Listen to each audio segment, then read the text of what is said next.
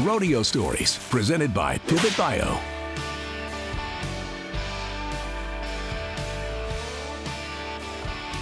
First of all, Stetson, thank you for letting us come to your home. Well, thanks for coming. Of course, it's kind of nice you didn't have to travel anywhere. You've been traveling all year. I know, it's crazy. So when you do make it home, what do you like to do? What's your escape? What do you enjoy the most? I love hanging out with Kingsley. It doesn't matter if we're sitting on the couch watching Zootopia or Ferdinand. Right now, I've been helping my dad with cows and really anything with family. They all make everything fun. You and your brothers, in my opinion, your generation, have radically revolutionized saddle bronc riding. All saddle bronc riders are going to another level that we've never seen before with their ability to not just ride rank horses, but the feet are faster, the style is better, it's more controlled. Getting your feet to the front end quicker and with more power to the neck. What do you do physically to make that snap to the front end happen? If you stay back and lift and key off your rein, your feet get faster. Keep your shoulders and everything behind your hips. So the further back you go, the faster your feet get. In the old school was there's a point of balance. Too far forward is not good, too far backwards is not good. There's a point of balance in the saddle. You guys are pushing that point of balance to the back, way further back. And your timing has got to be right. Yeah, and your timing does have to be right, but the further you get back, the more exposed you are and more liable if you mess up to buck off. But it's better to buck off spurring than missing a jump, because if they miss a jump, they don't get a check. I won the world last year and I rode 7 or 8 horses and other guys rode 10. Go-rounds is what wins world titles, and nobody can change my mind.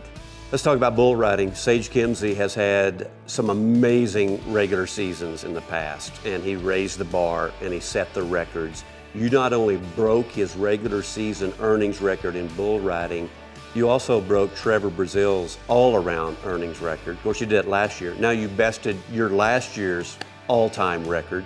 I've always tried to have the mentality that I'm in second place. Like right now, I still feel like I'm in second place, which I am because the year's not over. You're not number one until you're holding that gold buckle. So I'd like to say that people haven't really seen the best of what I can do yet. Like I don't feel like this year was even close to my best year. I think them are still to come.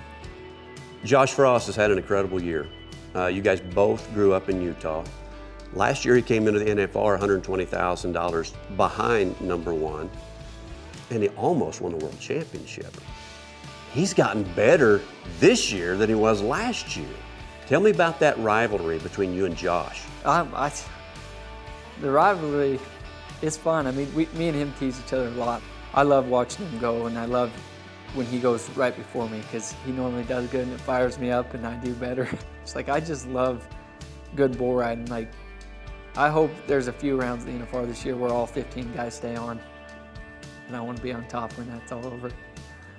You know, I've seen a lot of champions that almost try to dodge all the fan interaction when it becomes overwhelming, especially. But you really thrive in those situations around fans, don't you?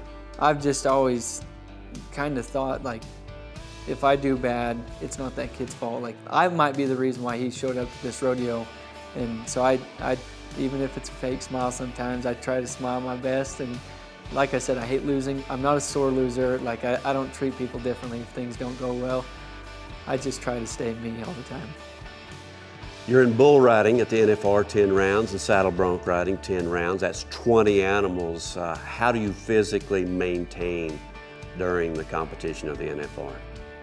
The best way to do that is listen to my dad, Cody, and Cody Lambert. They've been telling me for years now, get off on your feet. I'm slowly starting to figure out that I can still celebrate after I get off, even if it's a couple of seconds later. Like, I don't need to get whipped down every single time.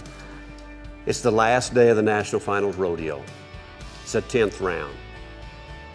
You're in the hunt for the Saddle Bronc Riding World Championship. You got the horse that you want. You're in the hunt for the Bull Riding World Championship. You got the bull you want. When you leave that locker room and you walk down that tunnel to go to the bucking chutes, what are you telling yourself?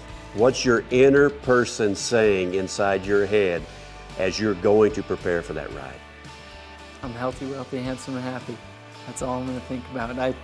I mean, everything I'm doing right now, leading up, is to train for that 10th round. Like, everything I've done before is enough.